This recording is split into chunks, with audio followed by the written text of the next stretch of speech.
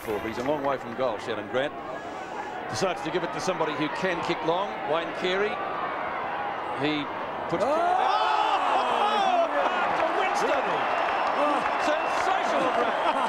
The Winston Abraham special, the big run, a big launch, and a big grab. Well, he said Lockwood took the mark of the match, but have a look at this. You know, my first instinct was he's going to give away the free kick because he went so early. Went too early. But he just hung up there. He stayed up there till the ball came. That is Australian rules. Well, that's about his 6 nominations for the captain's mark of the year, I reckon. He win it on weighted numbers. Deserves a goal, and he's got it.